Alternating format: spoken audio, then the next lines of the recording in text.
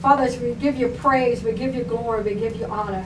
Lord God, I thank you. I thank you in advance, Lord God, for what you are going to do and what you're going to say and how you're going to move in this house today. In the wonderful name of Jesus.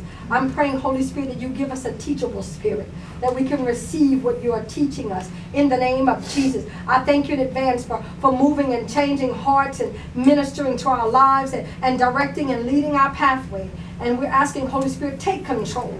We give you free reign to move and do whatever you desire to do in this house today.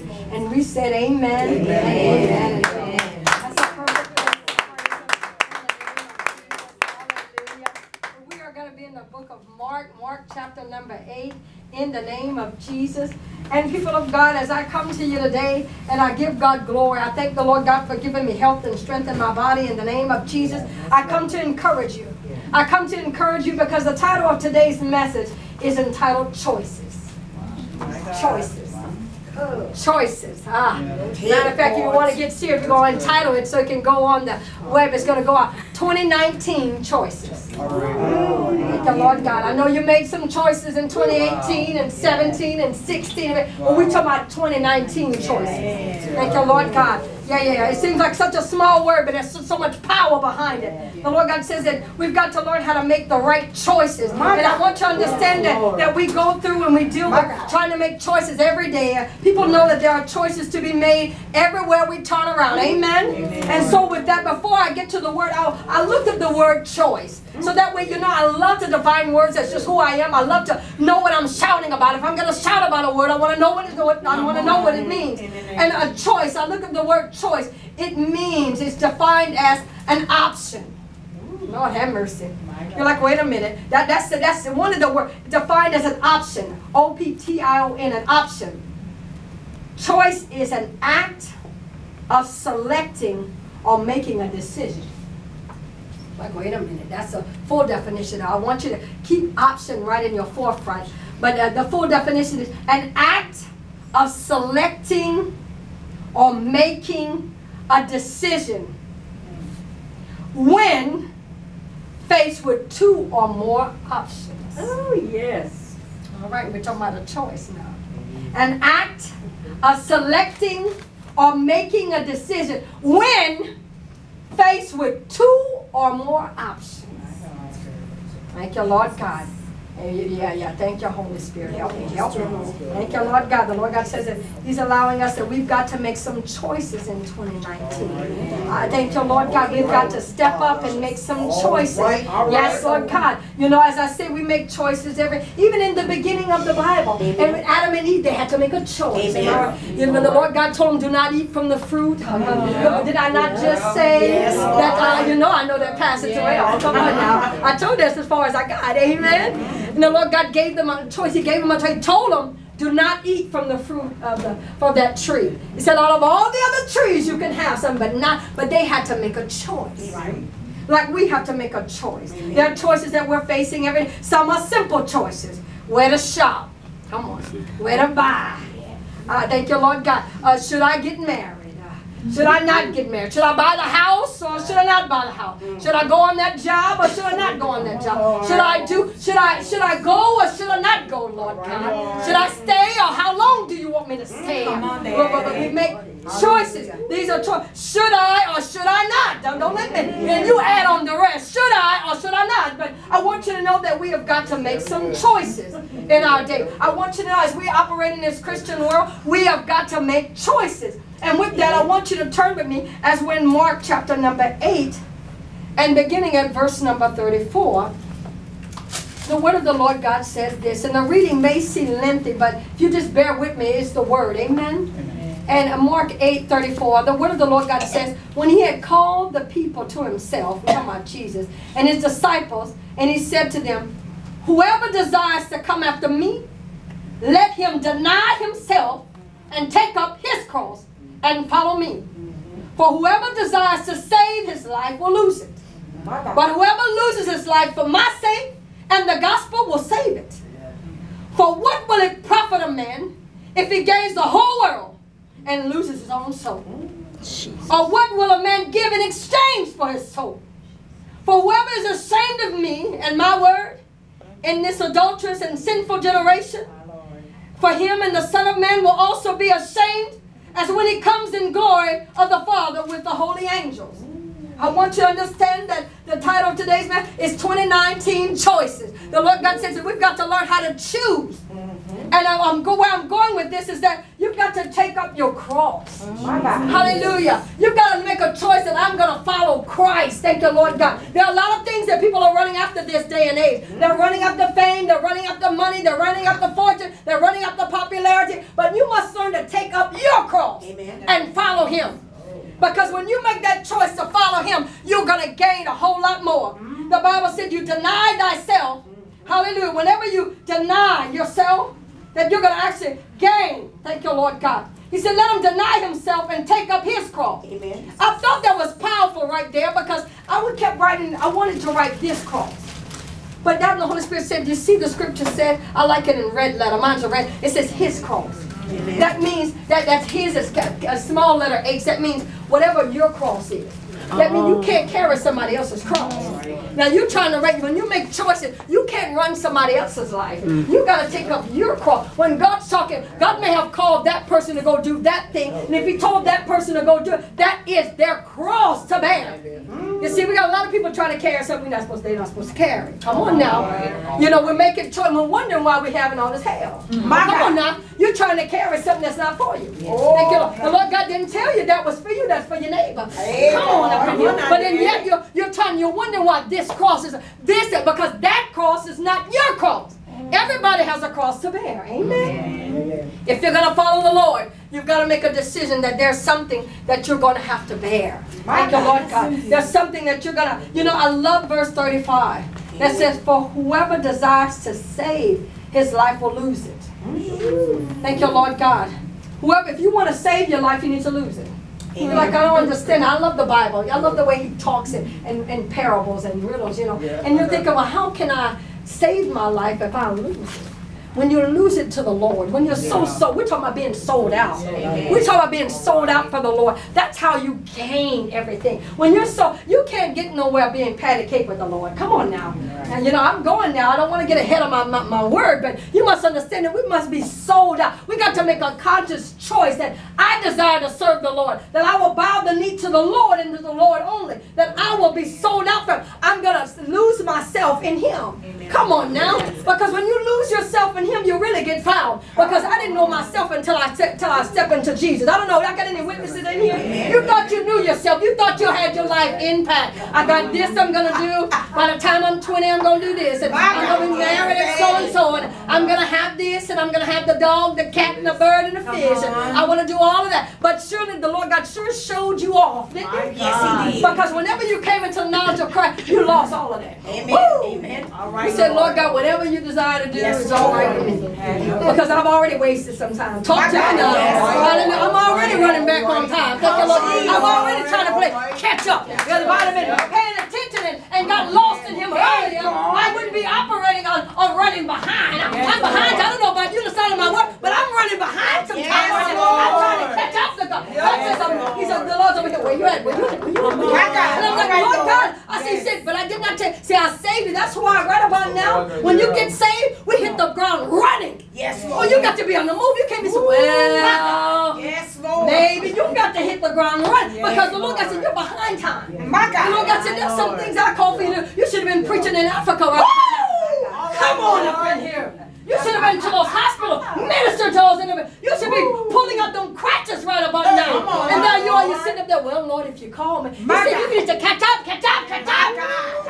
Lord God, because you see, if we'd have lost ourselves when we're supposed to lose ourselves in Christ, we'd be so much further.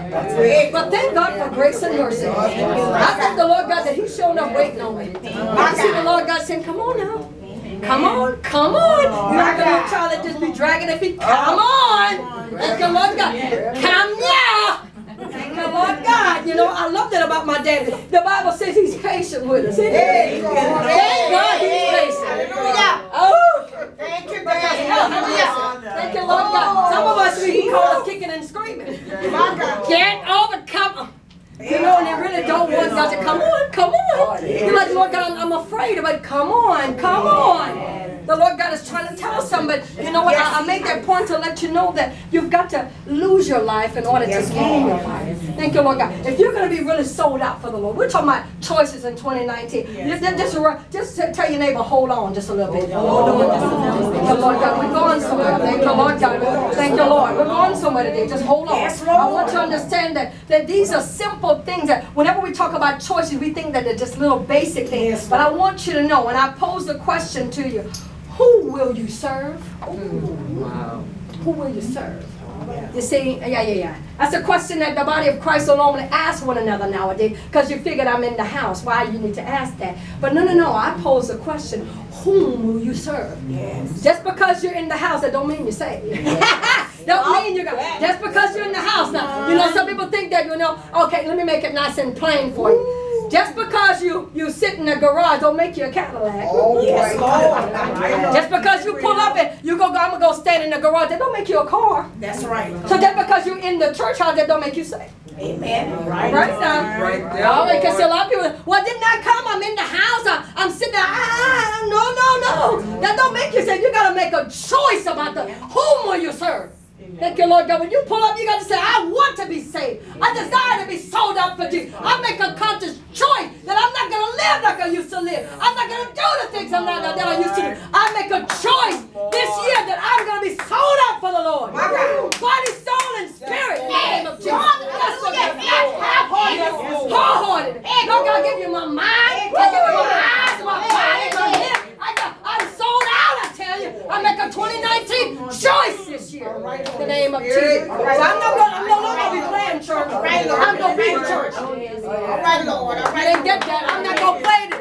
I'm going to be the church this year. I'm not going to play church. I'm going to be the church. I'm going to be with all that my Father called for me. I want to be that dwelling place where He resides. Not for visitation, but dwell. I want Him to come visit me every time, every now and then. I want Him to dwell. I want Him to say, ask of me, and I will give you the nation. Yes, Lord. Hey, the most Sunday.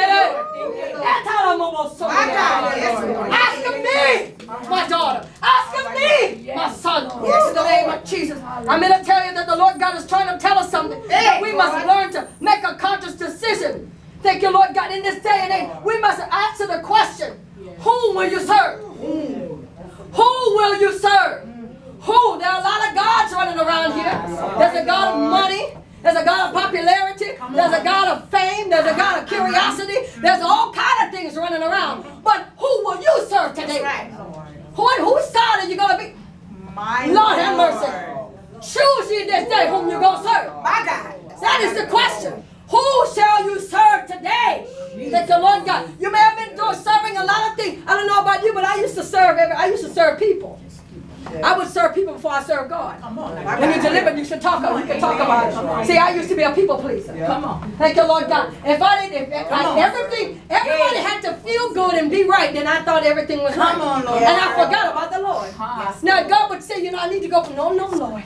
I still got to feel. Long as I was pleasing, people would wear you out. Come on now, God. I was worn out from the floor up. I was worn out late because I was so busy, and then I still had more chores to do because I was working for man. But when I came into the knowledge of Jesus Christ, I learned that if I serve Him, He gonna take care of them. My God, I made a choice. I said, I'm not going to serve man. I'm going to serve God. And when I serve God, everybody's going to be taken care of. I don't have to worry anymore about who's going to get this taken care of. Who's going to do, If I serve Him, He said, I'm going to take care of them. Lord. You must understand, I had to make a choice. I had to make a choice who I was going to serve. I had to make a decision and say, Lord God, I decided to choose you. I want you to hear, you know what? You may be, those of you that are sitting in this house, and those of you that may be listening to this message, you're probably saying, this really doesn't mean much to me. Yes, it does. I beg to differ. Yes, it does. It takes more than just having your name on the church roll. That's right. We got a lot of people that got their name written on the church roll, but do you have it written in the Lamb's Book of Life? Come on. That's two different things. You can be registered on the church roll, and they can check you off every time that they see you. But is your name written in the Lamb's Book of Life? That's what I'm talking about. Because that's the roll call I don't want to miss.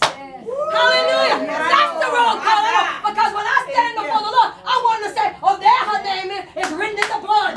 Yes,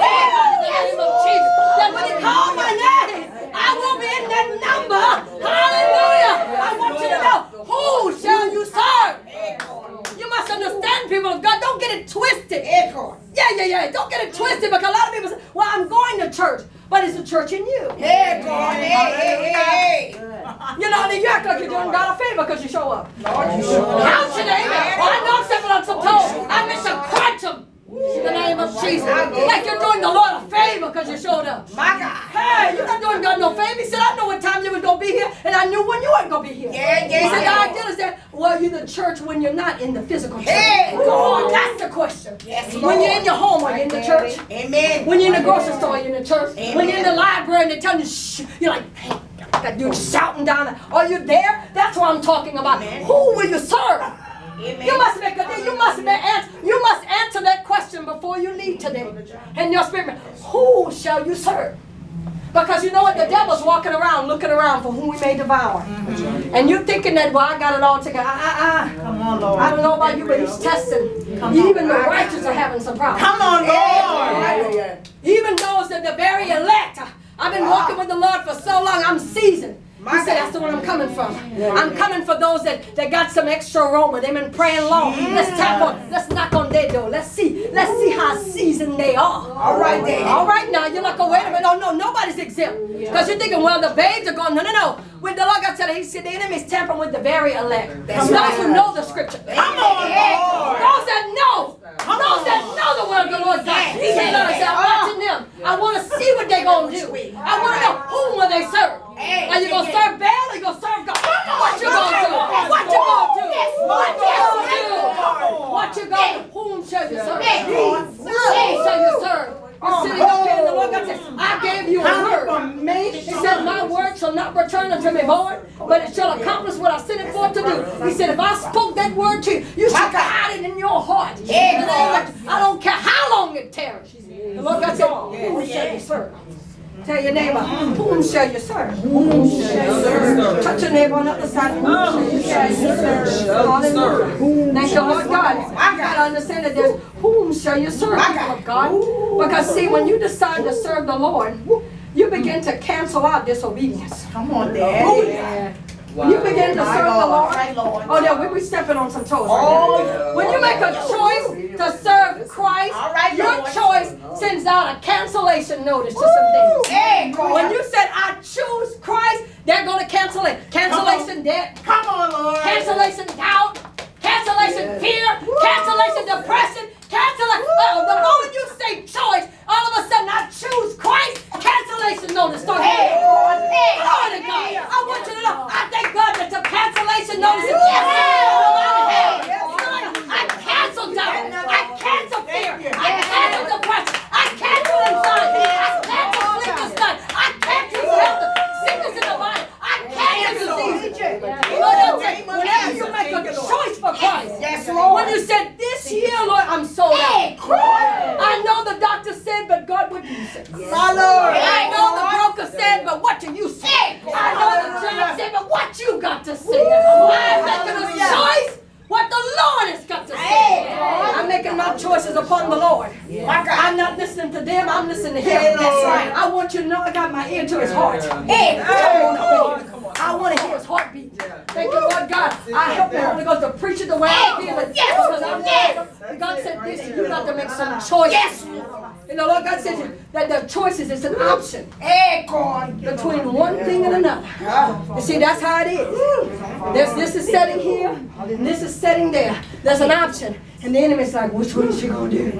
Yeah, but the Lord God is saying there, operating the things that I've already told you. The Lord God said, I've given you a track record of promises. What's the matter with you? I'm talking to the very elect. I'm talking to you. Because you're like, Lord God, I haven't seen you move lately. But you remember I didn't move. Come on. But you got to hold on. You got to hold on. Because just because things that happened just yet, you remember how I brought you out that mess last time? He said, remember that. Remember that. But you see, you made a choice. Amen. Look, I said, remember what you did last time. Yeah. You turn your plate over. You stop taking calls. I'm not talking today. You're like, wait a minute, I'm not talking today. What's wrong with you? I'm not talking today. I love you, but if you check with your daddy like I'm checking with, you're going to understand why I'm not talking. Cut Come on now. You must understand, I'm making choices in 20. And see, your choices in 2019, not everybody gonna like them. Come on, Lord. All right. Some of the choice, see, you have to be between here and there. Yes. And you see, the Lord God says, you know, the narrow way. There's a broad way and there's a narrow Yes, way. Lord. And the narrow way, many don't find it. Yeah, Lord. And most people go the broad way. Oh, no, go, hey, everybody going that way. Yeah, but the Lord God said it's the narrow way. It's the way that nobody want to pass. It's that way that's tight. Hey, You know, I can see the narrow road. If you can see that thing in the spirit, because see, God's road, it's not all broad and wide. It's narrow. Come on. And look, when you're looking, you're like, that's it. And you're looking, my son's in there. Yeah. My Lord. You can see it like that in the spirit. You say, me, God, that thing about that short, That's right. about that That's small, right. and you want me to go through it. He said, that's why. And the Holy Spirit with a little light, I'm over here. Yes, Lord. I'm over here. And you're looking, you begin to look at your circumstances like we do. I'm using that thing in the natural, but you need to see that thing in the spirit. You begin to look at your situation. Me, God. Look at me with all that I got. All that I got to pass through to get to you. And you want me to go over, and he said, waving, come to me. All you who are weary and are heavy laden, come to me. And he's still pouring, putting the light. And surely when you begin, I want you to know that's a choice you got to begin to take that step. And get in, because what you don't know, and see what the enemy would love for you to believe that you're not going to fit. But see, the Lord God, he's so great that everybody got a perfect fit. He said, whenever you start moving, begin to tailor-made. You're like, hey, all of a sudden, I can,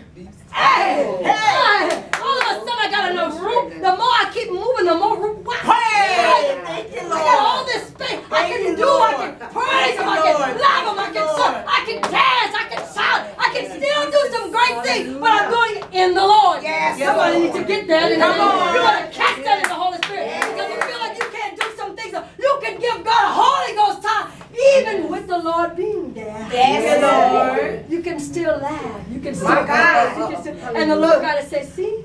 But see, the enemy would like, you can't do that over there. Well, you need plenty of room to do that. You, first of all, you're not going to fit. You have to take off all your junk. And the Lord God says, come as you are. Come on, Daddy. I like my daddy. He said, come. He said, come. And he said, do you realize every time you squeeze through, it's a perfect fit, but some things just fall off. Yes, Lord. Yes, Lord. Thank you. See, the person begin to just drop. Wait a minute. Wait a minute. Fear begin to go. Depression begins to,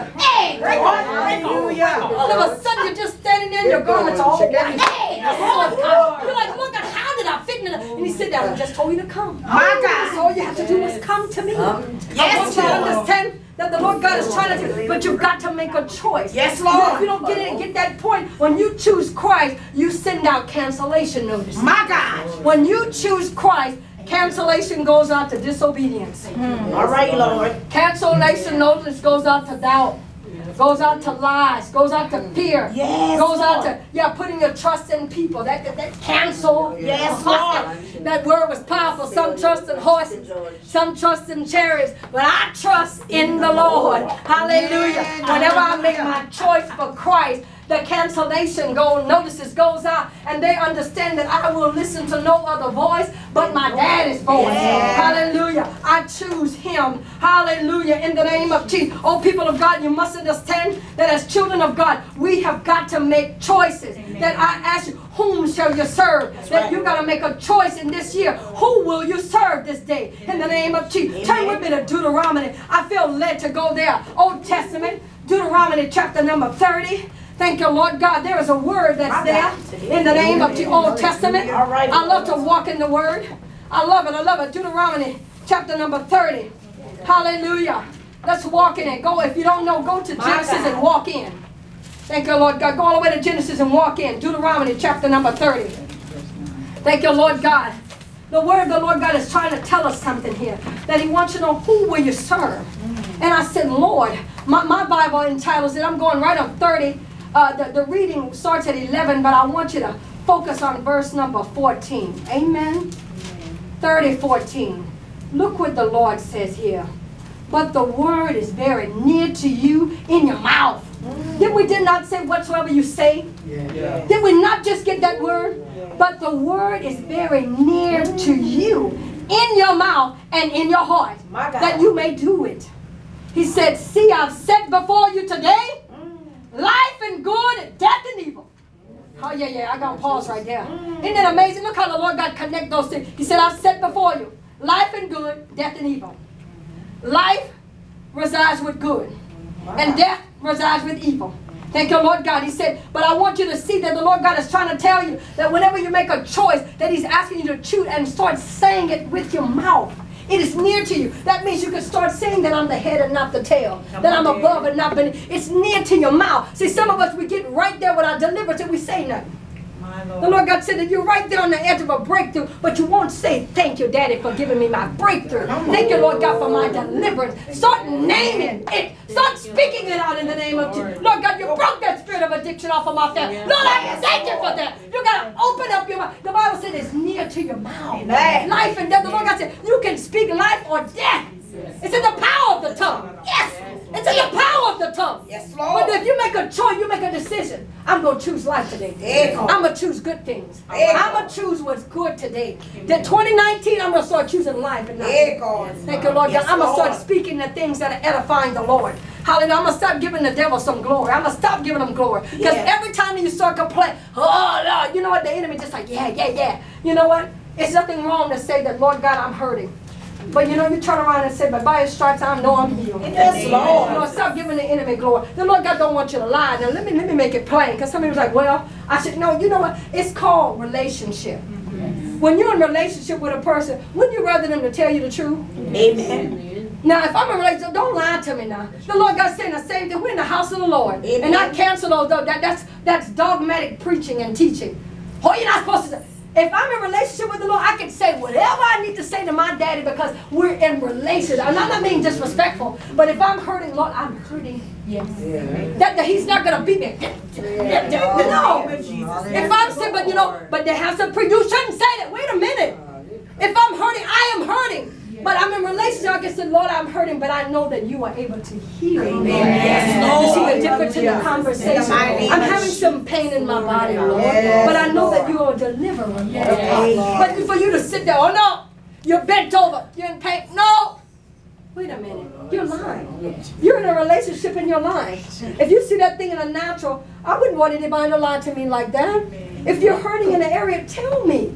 Your Father knows what you have need of before you ask. You're like, Lord God, I can't afford that, Lord.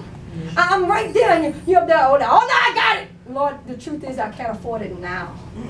But Lord God, if you would bless me with it, Lord God, I know that you're able. I know that you're El Shaddai. You can supply all of my needs. You're the God of more than enough. Now see, when you start doing that, the Lord God said, that's my daughter right there. That's a relation. She's talking truth to me. And the Lord God says, truth will set you what? Free in the name of Jesus. Hallelujah. Oh my God. I wanted you to see that because you can start speaking some things over yourself. When you speak good, you can speak life. And when you speak anything that's speaking death, that's evil. That's not of God.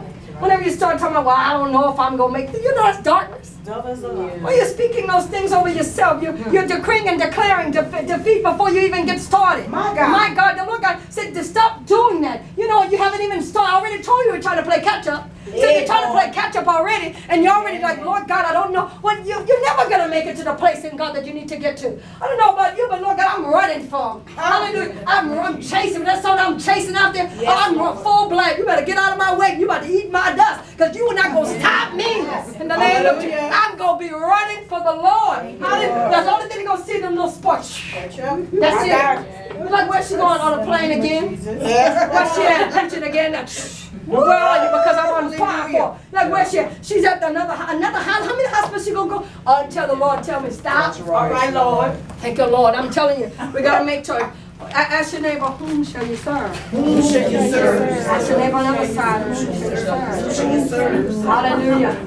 Because I want you to know, people of God, if you're choosing the Lord, I want you to know that you've got to choose Him. He's got to be the choice that you've got to make. You've got to begin to say that I'm designed to serve the Lord. You know, it's more than just, I'm telling you, it's more than just sitting in a church house. It's more than just sitting there and thinking that you got everything together. It's a consciousness. You've got to constantly say it. I don't know about you, but you got to constantly remind yourself. The Bible says you got to remind yourself. Thank the Lord God. This Christian walk, we walk it out with fear and trembling. Because I'm careful how I walk.